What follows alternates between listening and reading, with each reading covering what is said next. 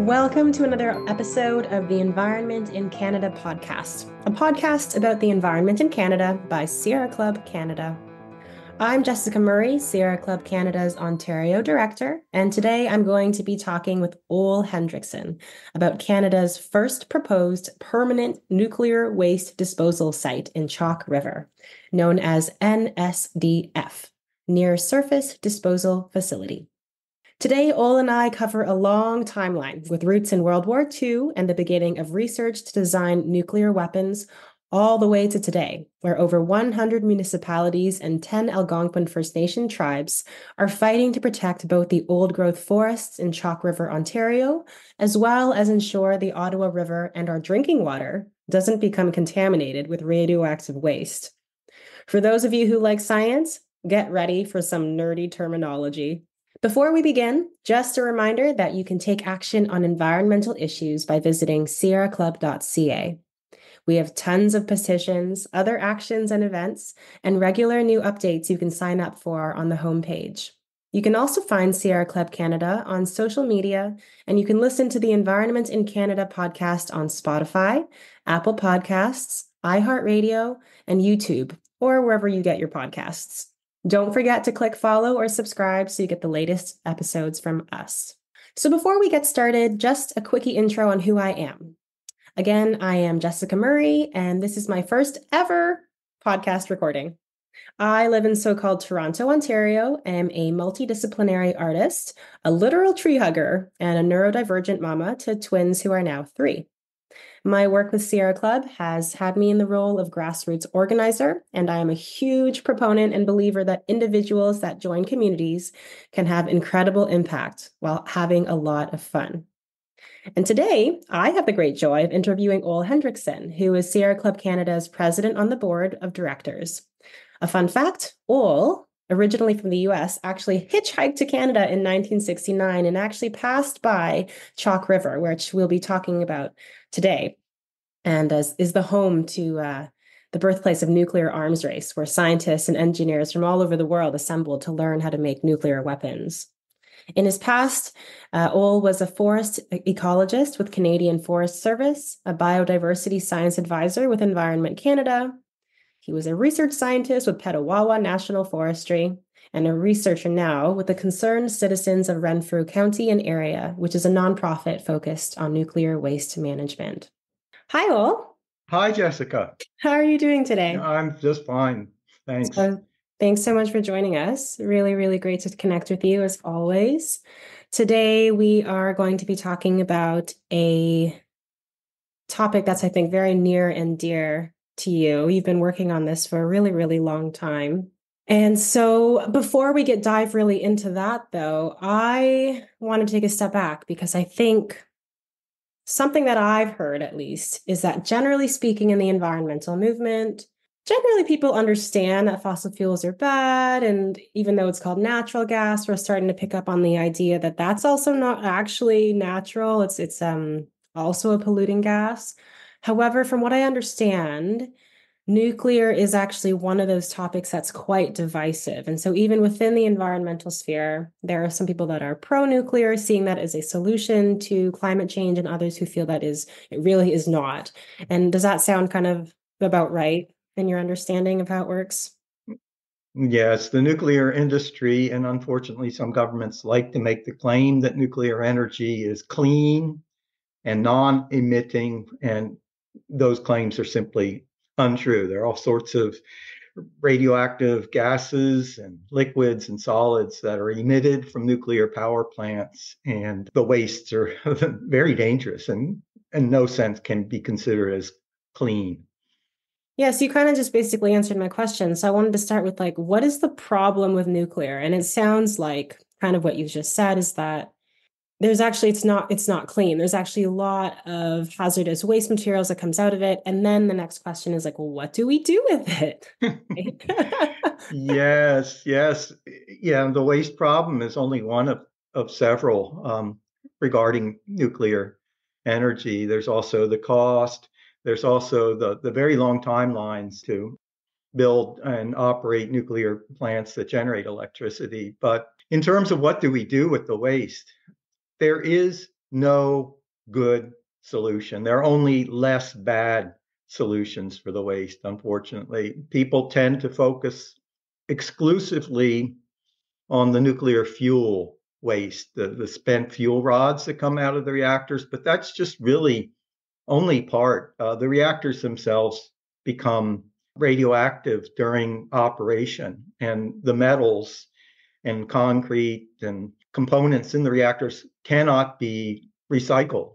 They have to be disposed of as radioactive waste, and some of the radioactive waste components are very long lived in the contaminated steel and concrete. So, and we really haven't even, I don't think, properly grappled with what we call the decommissioning of the reactors and what to do with the decommissioning waste from the reactors.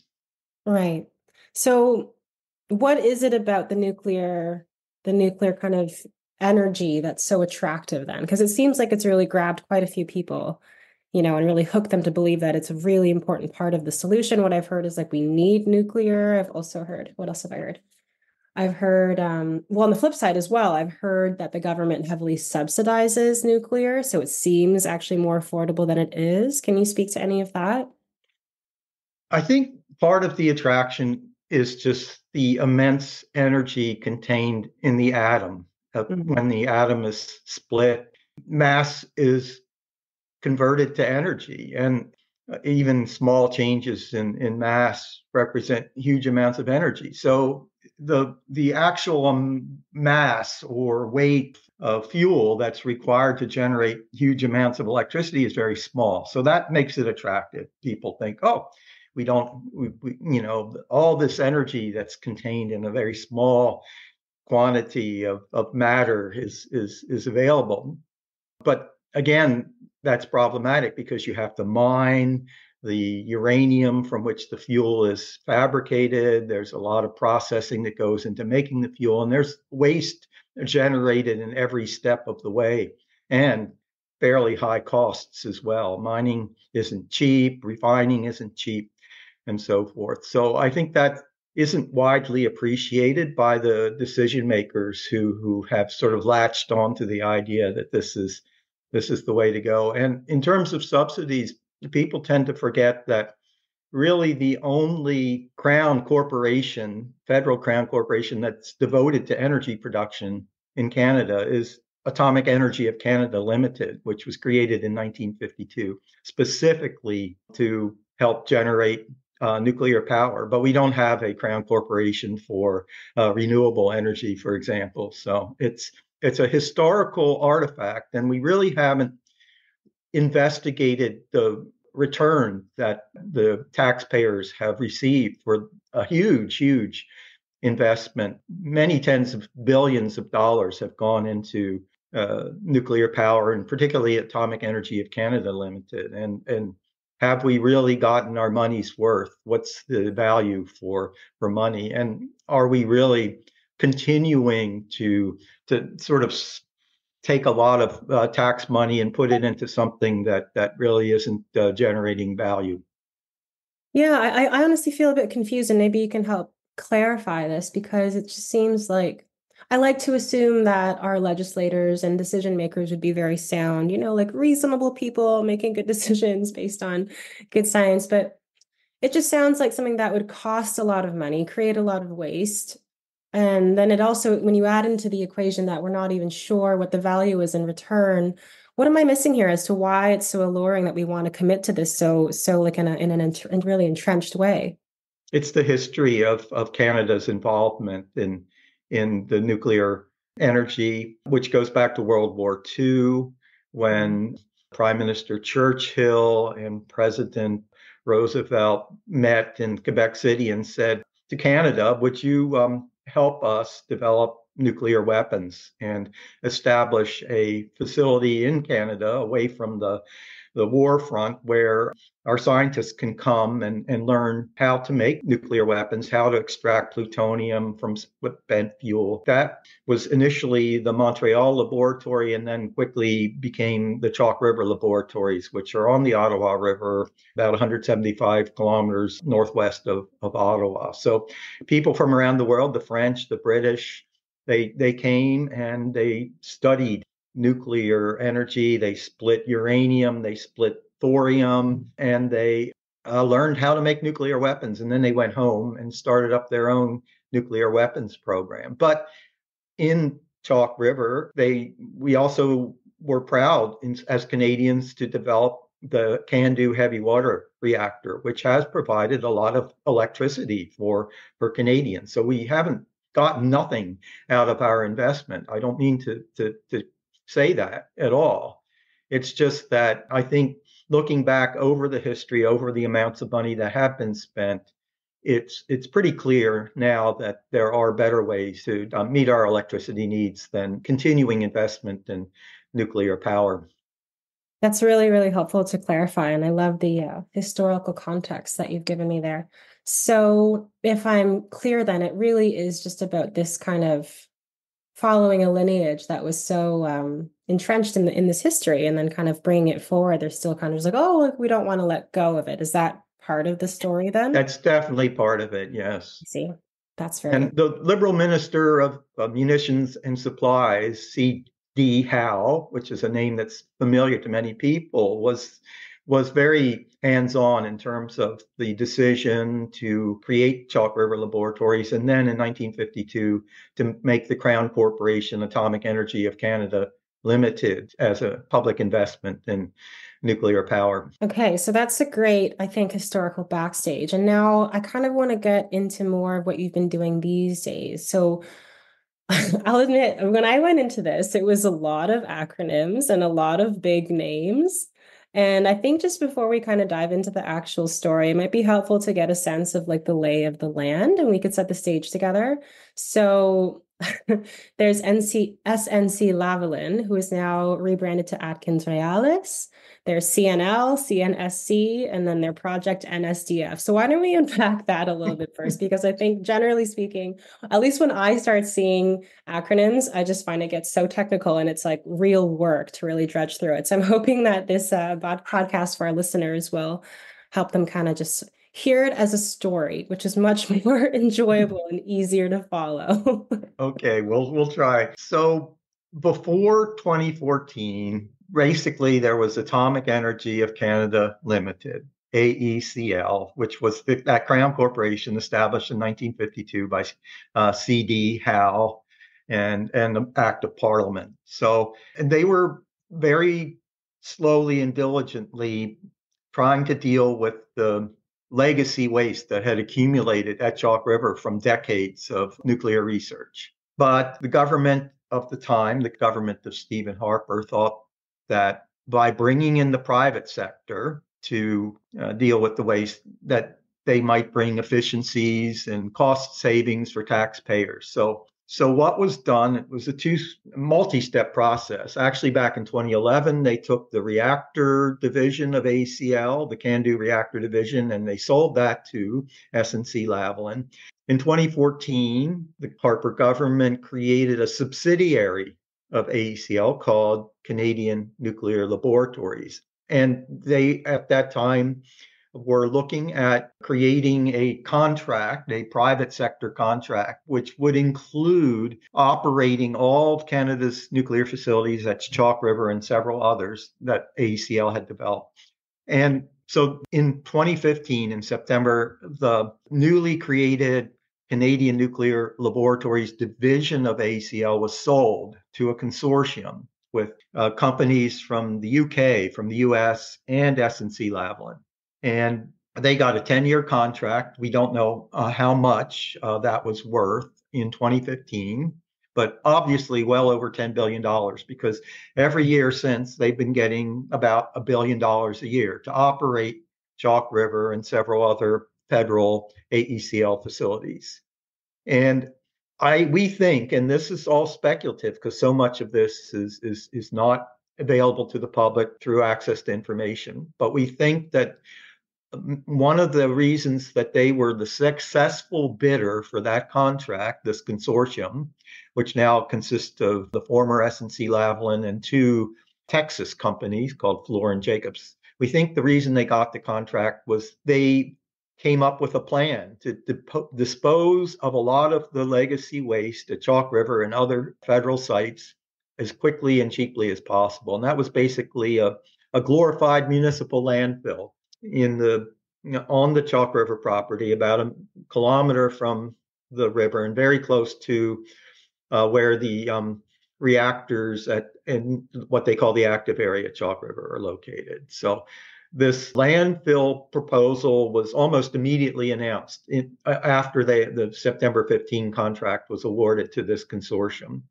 Started hearing about, yes, there's going to be what they now call a near surface disposal facility, but basically a landfill in the Perch Creek Basin, in a sort of hillside next to wetlands that drain into a 45-hectare lake called Perch Lake, which drains into the Ottawa River about a kilometer away. Initially, I thought, well, if they're helping clean up this Chalk River site and all the historic contamination, this could be a good thing. But the more we learned about this, the more we thought, this is the wrong type of facility. We need something much more secure than a landfill. And it's very definitely the wrong location, only 1 kilometer from the Ottawa River. And this is the project at NSDF, which is near surface disposal facility. Is that right? Exactly, yeah. Okay. And just to kind of clarify to everybody what NSDF, it's kind of like what it looks like, something that I was very curious about when I was looking into it.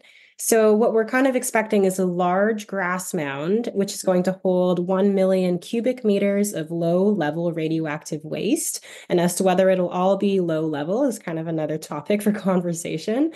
But just to kind of try to give you a bit of context of the size of this, so that would be 400 Olympic swimming pools worth of nuclear waste, a kilometer away from the Ottawa River. And for the next 500 years, we're expecting this 400 Olympic swimming pool worth of radioactive toxicity to be there. To do that, it looks like they would also be removing 37 hectares of old growth forest to do that. And again, just to give a sense of context of kind of like an everyday piece of item that you might be able to multiply in your mind, that would be 92.5 football fields of old growth forest. Hang on, the last piece, just to add to the layer of complexity of this whole situation, is the Indigenous in here. I think there are 11 Algonquin First Nations that have formal status under the Indian Act, and the 10 that are in Quebec have all expressed their opposition to the project. Canada has agreed to respect the UN Declaration on the Rights of Indigenous Peoples. And Article 29.2 of that declaration says that no storage or disposal of hazardous waste on the territories of Indigenous people shall occur without their free, prior, and informed consent. However, when this consortium came in 2015 and made this proposal, which we started hearing about almost immediately after they got their contract, they'd already picked the site, they'd already picked the type of facility, the landfill type mound, 7 stories high, and however many football fields big, and there was no consultation whatsoever. There was no prior informed discussion, no planning phase. They just had come up with their proposal, and they've been defending it ever since for 8 years, saying this is our way of doing it, and it's our way or the highway. Basically, you're gonna approve this, and unfortunately, the Canadian Nuclear Safety Commission, Canada's nuclear regulator, has never turned down anything from the industry. They're widely regarded as just an industry enabler. And on January 8th, they said, yeah, no significant adverse environmental impacts of this massive permanent nuclear waste facility 1 kilometer from the Ottawa River, Canada's first ever permanent facility for permanent disposal of waste from nuclear reactors. It's just it's really hard to grasp how really shocking it would be to proceed with this particular project. Yeah, I think the word that comes up for me is like mind boggle. I'm like, are we seeing different facts? Are we are we living in completely different worlds? Like, how can you decide that you're going to remove 37 hectares of old growth and say that there'd be no adverse effects whatsoever? That just seems like kind of in and of itself, like something is really clearly confused between maybe the language that we're using or something like that. In an article that you were recently quoted in by iPolitics, you said that basically the nuclear governance system is broken. And so I kind of think we're kind of alluding to that already, but it sounds like to me the CNSC is both a regulator and a promoter. And that just seems like an inherent conflict of interest. Can you speak to that? Yes, I mean, the Minister of Natural Resources, Minister Jonathan Wilkinson, is in charge of the Crown Corporation Atomic Energy Canada Limited. The Canadian Nuclear Safety Commission reports through Minister Wilkinson to Parliament. The head of the Safety Commission reports directly to Minister Wilkinson.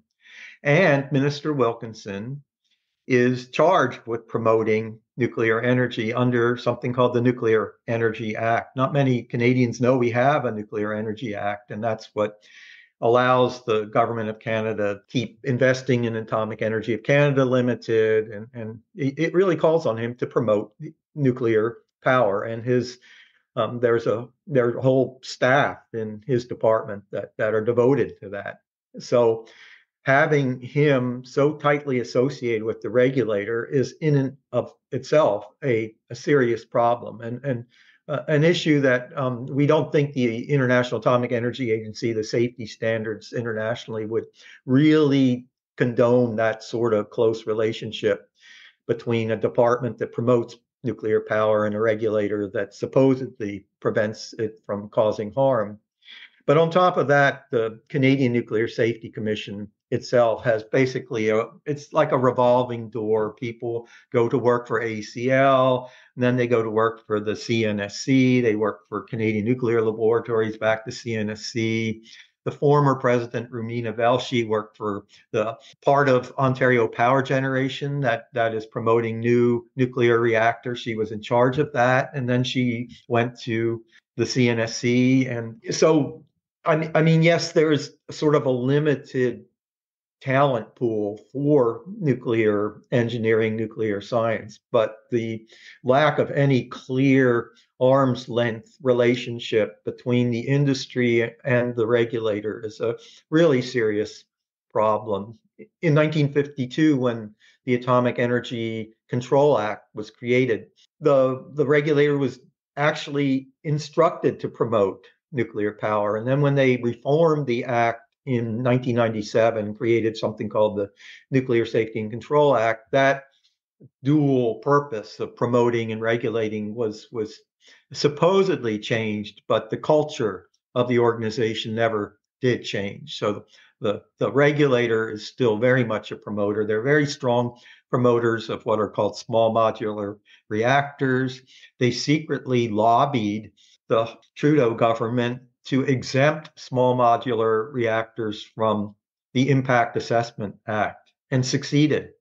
So there are regulations under the Impact Assessment Act that say that reactors under a certain size do not require environmental assessment, which is just absurd. I mean, these are experimental new reactor types that definitely need to be carefully scrutinized. And there's a lot of expertise in the public to do that. And yet they're not going to be under the act unless things are changed under the regulations of the Impact Assessment Act. So it's not, the Nuclear Safety and Control Act has never been reviewed by Parliament since 1997.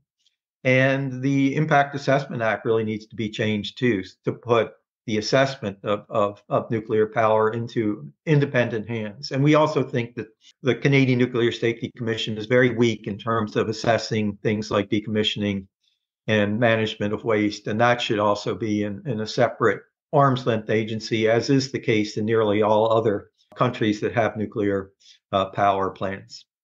Like in history, it sounds like they had gotten the private corporations to come and step in because it'd be the most efficient, it'd be the quickest way to do it, and hopefully the safest. But it's like they've got that, but then it's like at the same time you have this like body of experts and scientists and engineers that are kind of saying like, wait a second, we're like actually like very happy to tell you that's wrong. And they don't even have to pay extra for that. Like that information is right there for them. And at the same time, they're still saying, no, we're going to go this other direction. And that's really kind of very, very mind-boggling. And then the other thing that strikes me is that kind of like when we talk about the regulator also being the promoter, and this like kind of like a little silo where you get to change the rules for yourself so that the promotion is easier. And that's kind of like when I was in law school was something that I saw, especially in the environmental law kind of area, where it was like, oh, well, here's the law, but Crown's exempt. And here's the law, but we can change it so that like, these guys over here, I like to call them like the fossil fuel baddies, can kind of like fit under the criteria that they need to get the permit that they want. And we're definitely seeing that being chipped away in the Environmental Assessment Act in Ontario in particular, right? So a lot of kind of this like what is it called? I don't know what the term they're using, but it's like they're basically like kind of like green stamping, all these projects, like so long as they fit under criteria that have been, they're trying to amend at the same time. So it really is really hard to kind of call it out in some ways at the same time. Let's talk more about NSDF and biodiversity, because I think that this is like, I think biodiversity and like the lives of animals and the forest ecosystem is something that people can like tangibly relate to. Yeah. So tell us more about the story there. The First Nations that were not properly consulted in 2022 insisted on being able to go to the site where this facility would be built and see what's there for themselves. Go onto the Chalk River Laboratories property. And what they found was very interesting. Right now, there are active bear dens in that 37-hectare tract. So the bears are hibernating as far as we know. They may have cubs. And there are regulations, provincial regulations in Ontario that say you can't disturb a bear den. And there are endangered turtle species, there are endangered bat species, at-risk migratory bird species, and a healthy population of eastern wolves, the wolves that are found in Algonquin Park and surrounding areas. And Chalk River isn't that far from Algonquin Park.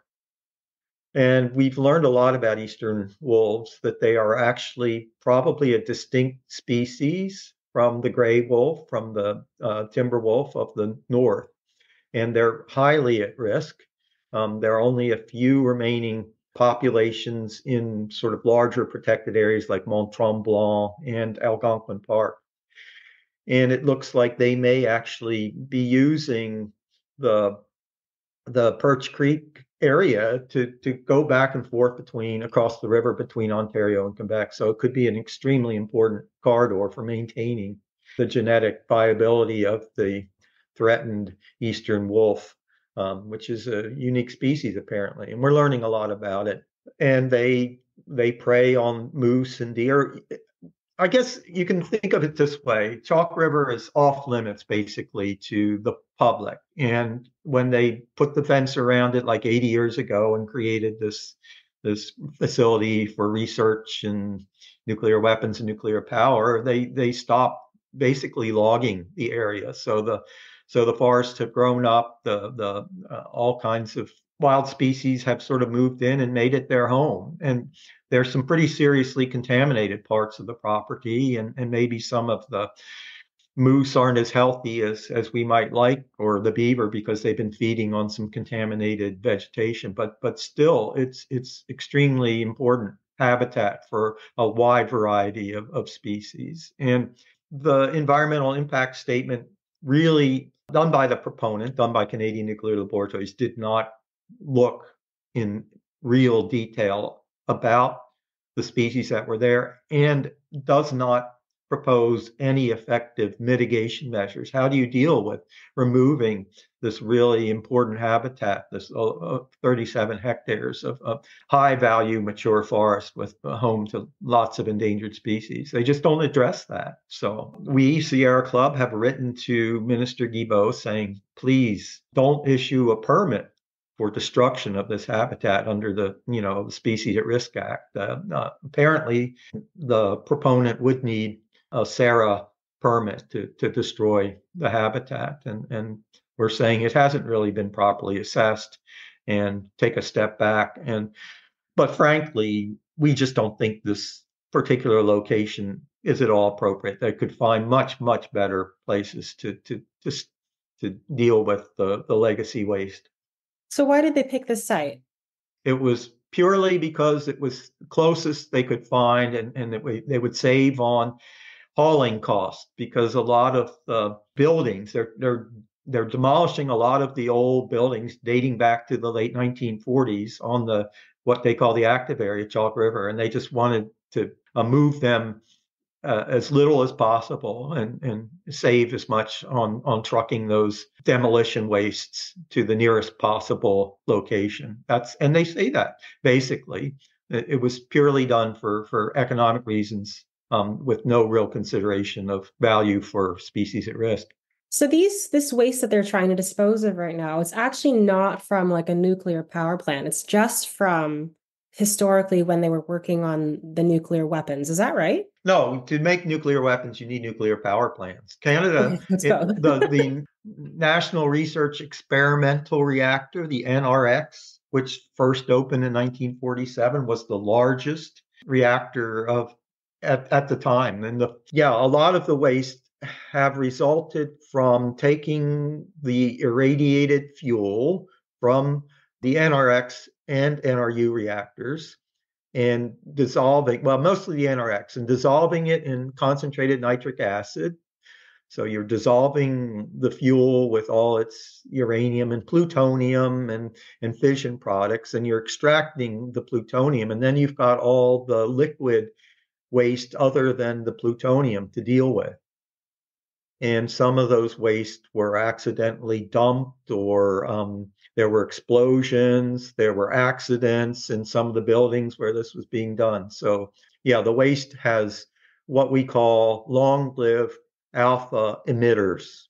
It has not just uranium, plutonium, thorium, radium, neptunium, americium, and a whole suite of isotopes of all those elements. Some of those elements are completely artificial, and many of the isotopes are man-made, and some are very long-lived. Yeah. So that's the problem. The waste is all contaminated with, and I don't know if you know what an alpha emitter is, but it's a substance that undergoes radioactive decay by splitting off basically a helium nucleus, 2 protons and 2 neutrons, an alpha particle, fairly heavy particle. And when it does that, those alpha particles are not super high energy. So it's not like gamma radiation or X-rays. So they don't pass through your body. But if they get into your body, they're extremely toxic and extremely damaging. You'll get lung cancer. And the radiotoxicity of alpha emitters is extremely high. So if you just leave them on the surface, where they can move into the water, or the dust is a particular problem. If you breathe in alpha emitters, some of them will, like, radon is one of the products of all these artificial and alpha emitters. It's an alpha emitter itself. It's a gas, it gets in your lungs, it decays to polonium. The polonium decays really fast. It's quite radioactive. And so you really want to keep these out of the biosphere. And that's what international safety standards say. If you have long-lived alpha emitters, they cannot be left in a facility on the surface. They can't even be put in what's called a near surface disposal facility. They need to go underground. So is what's going in the NSDF not alpha emitting? No, everything. Okay. Okay. Long-lived alpha emitters, fission product, mixed in with things like arsenic and lead and toxic organic chemicals, PCBs, dioxins, stuff, everything. They initially said that all the waste would go into the NSDF, and then they kind of went behind closed doors with the CNSC, the proponent, the Canadian Nuclear Laboratories, and they said, "Oh, we've changed it all, so now it's only low-level waste." And they like to say, "Oh, and that's mops and gloves and shoe covers and maybe some building material and contaminated soil." But when you really delve into what's at Chalk River and also what's at Whiteshell, which is a similar facility in Manitoba that they're decommissioning, you find that you cannot separate the long-lived alpha. You can't separate what they call intermediate from low level, from very low level waste. A landfill facility would only be suitable under international safety standards for what's called very low level waste and short-lived waste where the radioactive substances decay fairly quickly to their non-radioactive progeny. But alpha emitters don't do that. They go through a long decay chain from one radioactive substance to another, to another, to another. So Hmm. the alpha emitters, you've got to put underground, and they're very difficult to monitor and measure too. That's another problem. How do you detect all this stuff? How we've been talking to scientists who worked at ACL for years on that very thing, and then retired more or less when the contract was signed in 2015. Some of them, or before that, and they say, no, this is simply, it's very, very difficult to measure these things, and this is the wrong type of facility to accommodate the types of mixed, intermediate, low level, and hazardous waste that are found at these federal nuclear research facilities like Chalk River and Whiteshell. That's really, again, I'm just going to say it again, so mind-boggling. We could be even considering this because this is already, how old is this waste now? Because you said it started in the 45 or right. so. Yeah, and there it's expected to stay there, from what I've read, for the next 500 years.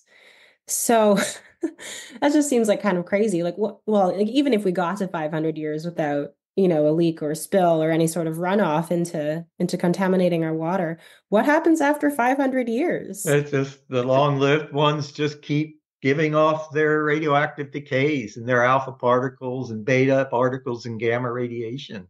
And many of them will do that for tens or hundreds or thousands of years or millions or even billions in the case of U-238 and thorium-232. So yeah, no, you're stuck with stuff that you can't leave on the near surface.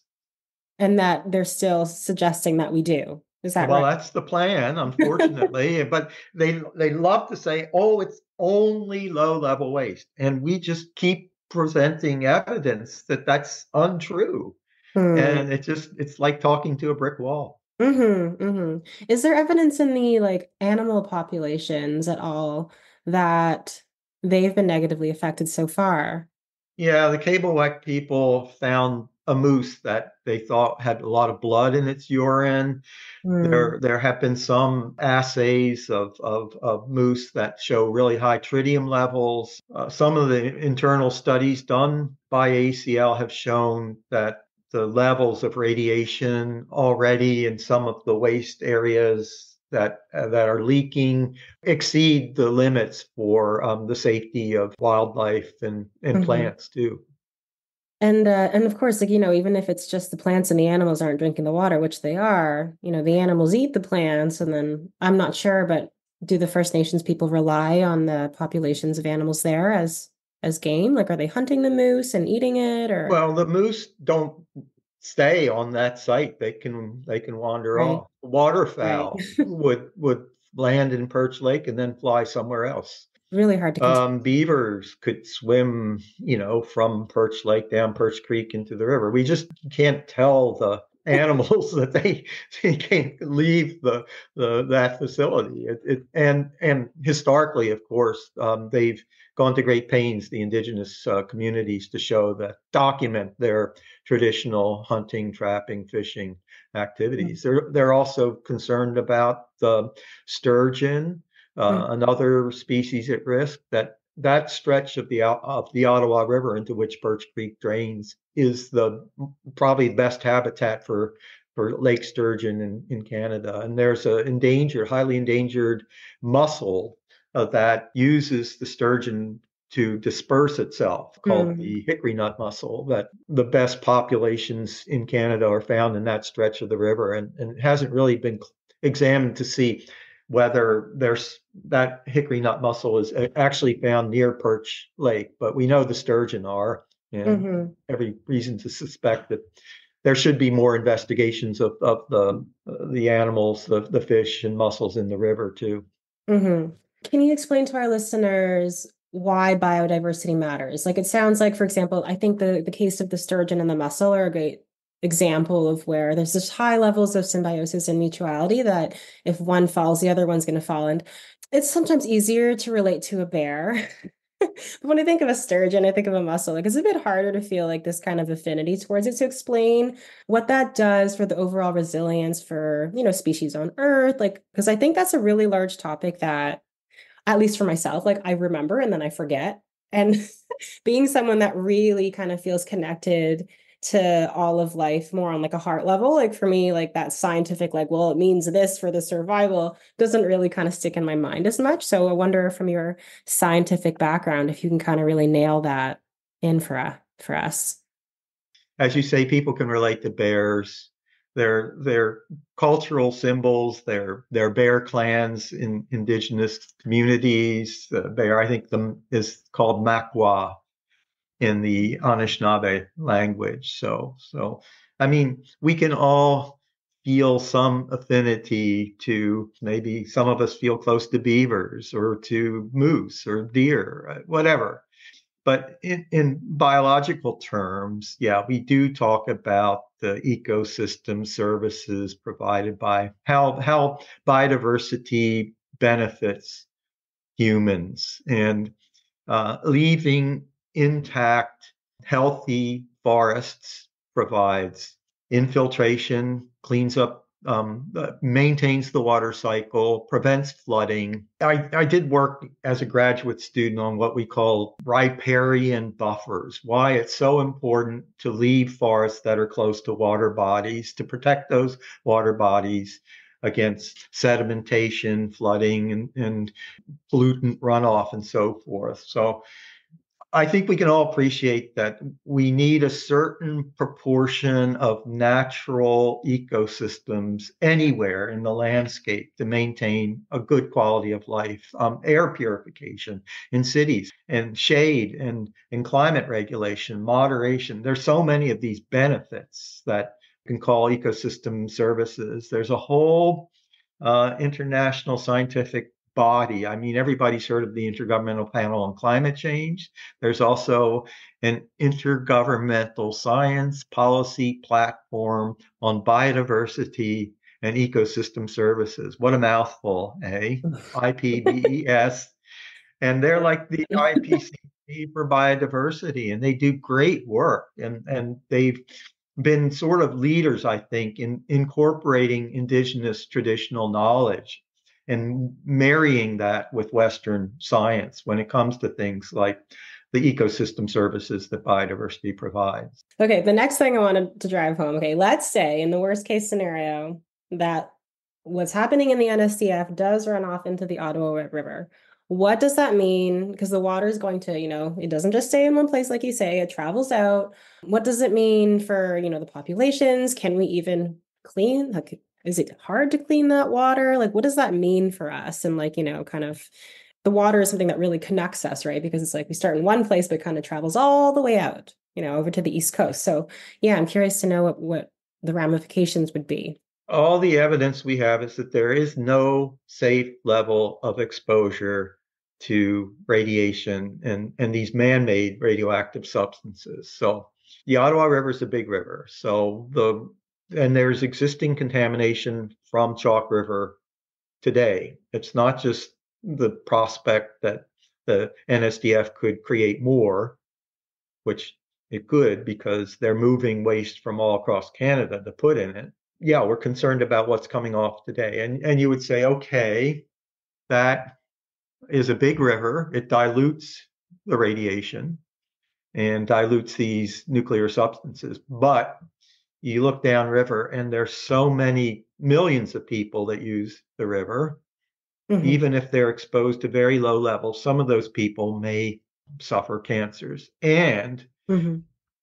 that will continue for many, many, many generations. So you don't just look at the people affected today, but our children and our grandchildren that would live in the Ottawa Valley and downstream in Ottawa, Gatineau, Montreal area. And so even low levels of pollutants over a very long time with a very large number of people would have some significant measurable impact. And there hasn't been a proper assessment of what that would be, how serious that could be, and Yeah. how serious it could be in the event of like extreme weather events that might really increase the amounts that would be washed off this Mhm. mound into Perch Lake and Perch Creek in the Ottawa River. But it basically means permanent contamination of water bodies that millions and millions of people are using today and would use for many, many generations to come. And especially with climate change changing our weather patterns so much, like who's to know really know what that NSDF mound is going to be experiencing in the near future. God forbid, the forest fires end up making their way over here. Tornadoes, Mm-hmm. floods. Mm-hmm. Yeah, we worry a lot about the dust and the wind. If and Mm-hmm. tornadoes are fairly frequent and downbursts and derechos and things like that, high winds, and we've had experience a fair number of that. And if that just and remember the it's not they like to show pictures of the grass covered mound. It's all in place. It's like that's like 50 or more years down into the future, but there's 50 years when this stuff is going to be exposed and vulnerable to Mm-hmm. the That's wind and wild. rain and snow melt and runoff and so forth. And they say, well, we're hoping that a wastewater treatment plant will capture most of that, but not all of it. Oh goodness. And and uh, and a really serious major event like we had on August 10th when the hearing was going on in Ottawa when the Indigenous people from Barrier Lake First Nation were speaking in Algonquin about their opposition. We suddenly had this huge downpour that was just drumming on the roof and caused a lot of flooding in Ottawa and was way greater than the amounts of rain that were used to predict runoff in the environmental impact statement for the NSDF. And we just saw that, well, this is a sign that this is Mm. not the right thing to do. Mm-hmm. Mm-hmm. Okay, so I'm aware of the time. I want to kind of shift gears towards something a bit more positive. What in your mind is like your highest aspiration for what's going on here? So like what do you see would be changes that you would be hopeful for? Like especially in particular, obviously being rooted in reality and what's possible, but kind of like what's your like greatest aspiration for what's going on at NSCF, but also kind of like the larger overarching kind of story of nuclear and shutting it down, hopefully not setting up more waste we have to deal with later. So I've been a member of a little local group called Concerned Citizens of Renfrew County and area for decades now. And our mission has always been to prevent pollution and clean up the nuclear legacy at Chalk River and other areas like the Ralston reactor of ACL. And it's going to take a long time and it's going to take a lot of effort. But what's happened, and the good part about the NSDF is that a lot more people are aware of the issue and I think willing to look at solutions. The indigenous communities have just been fantastic in terms of their willingness to look seriously at this and in a constructive way. They say, consult us. Let's look at better ways to deal with this legacy of waste. And also now we're seeing some interest in reform of the nuclear governance and in impact assessment systems, not just amongst the First Nations and local communities, but some members of parliament, like the member of parliament for Pontiac, Sophie Chattel, has been meeting with local residents and is actively saying that she understands their concerns, and she wants to look in seriously at what to do in terms of the legislative reform that is needed to do a better job here. So there are real signs of hope that things are changing, that we can find better ways to deal with this longstanding problem, and that many more people are aware of that need to do so. Okay, that's great. Is there anything in particular that like a everyday person can do to take action at all? Like I don't know if you guys have a petition going on or if they could email somebody. Kabelwek First Nation has its own, I think, Stop Nuclear Waste Okay. website. Anyway, Kabelwek is spelled Kebaowek. And I Okay. may not be pronouncing it exactly right, but yes, they've, along with Kitigan-Zibi Anishinaabe in Maniwaki, Quebec, and Barrier Lake, that they and they live traditionally in the bush. They're incredible Mm, folks.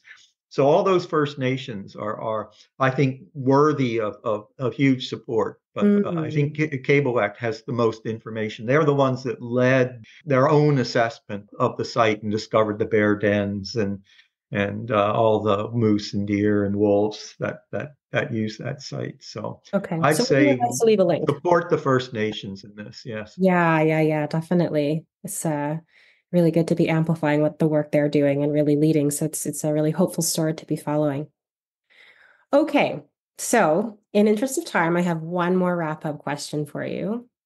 What is, and this is a kind of in response to the fact that I think generally speaking, some people that are engaged with environmental issues, there's like a heaviness to it. It's not always easy to be looking at this kind of stuff. And so if you're still with us, we thank you for staying on with us and caring enough to really listen through this, sometimes really dense, but hopefully we found this kind of made this also a little bit fun for you to listen to.